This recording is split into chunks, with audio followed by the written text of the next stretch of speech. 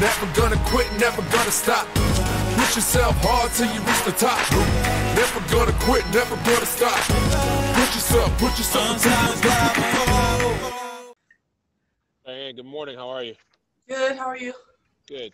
Now that you're kind of getting back yourself acclimated on the team, I know you were out for a short period of time. What's been your focus as far as just redeveloping your game? And more importantly, what are you latest focused on going in tonight against New York? Well, personally, I just been trying to get back in my rhythm, just not playing a couple games. Obviously you get out of rhythm. So just, getting plenty of shots up and doing, multiple repetition of the plays and things like that.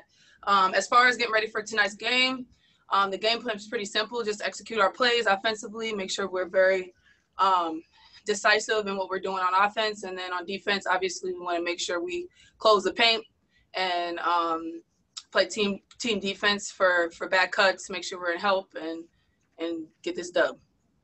And along those lines with the back cuts, I know she won't speak on it, but can you just talk to the head of the snake, Courtney Vandersloot, and just her impact this season having a MVP year? Yeah, Courtney is she's the head of the snake. She's our general, our team general, and basically, she, as long as we're staying the game plan and doing what we need to do, everything else will just kind of speak for itself. Appreciate it. Best of luck tonight. Thank you. Howard McDowell. Hi, Cheyenne. Howard McDowell, the next. Good to chat with you Hi. again. Hi. Couple of things I want to talk about. Just first of all, in terms of your efficiency, somehow that just keeps going up and up every single year. You've got the best true shooting percentage of your career so far this year. I'm wondering whether you think the ability to rest in the off season, which is a relative scarcity for you, given the way you normally play 12 months a year, you think has contributed to it?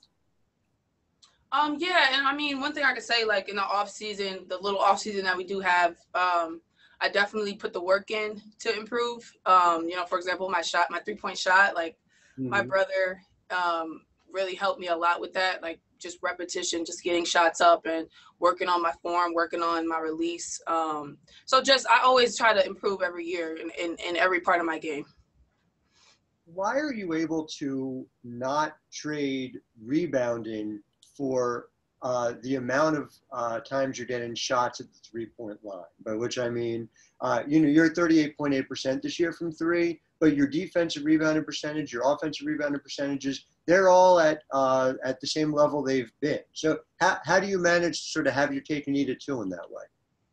I think just staying active, I'm always going to get in there. Naturally, I want to grab the board. That's been my mindset since college, go get the ball. So I think even though I'll stay on the perimeter for an open shot, I'll still make sure I get in there to rebound.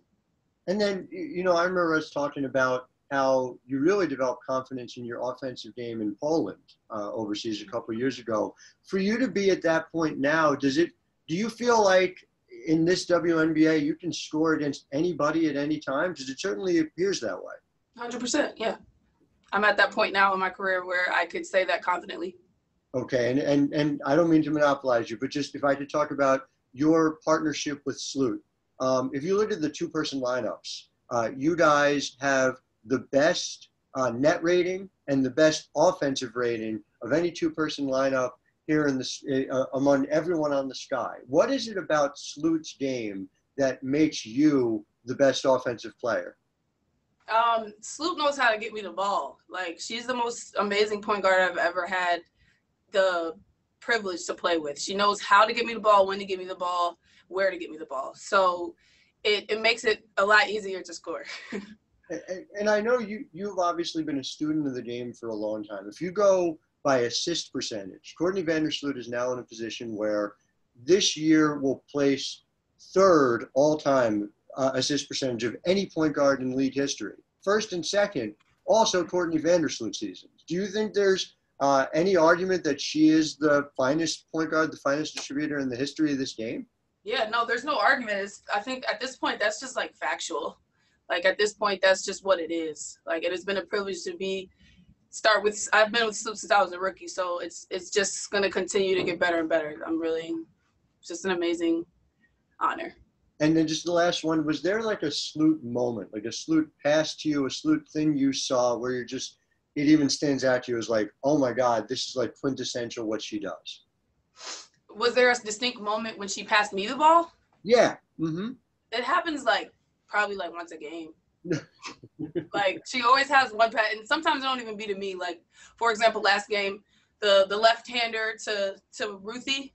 Sure. It's like that was the moment right there for me when I was just like, I love Sloop. Always a pleasure. Yes. Carolyn Peck. Hey, Cheyenne, your team seems to be coming together, and I think a big part of that, too, is the improved play from Ka from last year to this year. Mm-hmm. What improvement have you seen from her?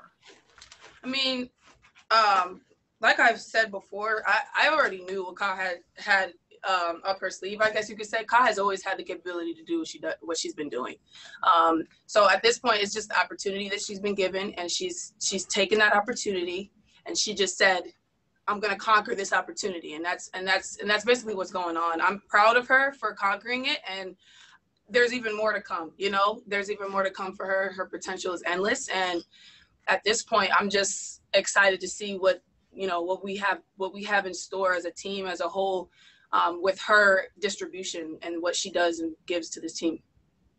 And one of the things that James Wade talked about is you guys were searching for consistency. Now that you're a little over halfway through the season, do you think you guys have found that? I think that it's definitely coming together. We're not completely there yet, but we're definitely on our way. Like, we're improving every game. Thank you. Yes, ma'am.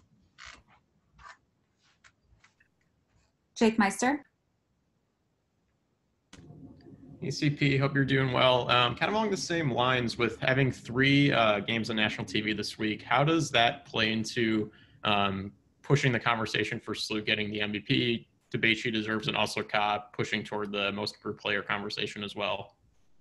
Well, obviously getting national television recognition is awesome. I'm really excited for that. As far as Sloop getting MVP and Kalia getting most improved, that's going to happen in itself, regardless if we were on TV or not. The numbers don't lie. The stats don't lie. It is what it is. These players have shown what they're capable of, and they're going to continue to show it. For sure. And haven't seen you in a few days, so I just wanted to get your perspective on how the W has just handled the recognition toward Kobe Bryant's legacy in the past few days. Yes, it was really emotional, obviously, but also really, really nice that we were able to do that and recognize him. Shout out to Kobe. That's very cool. Thank you. Yep. We're dedicating this season to social justice. We're challenging you, the fans, to join us. Sky Takes Action means equality. Providing opportunities. Making an immediate impact Means justice. Sky Takes Action means bringing the community together. Serving others. It means family. Sky Takes Action means doing your part. Is encouraging others to do more. Period.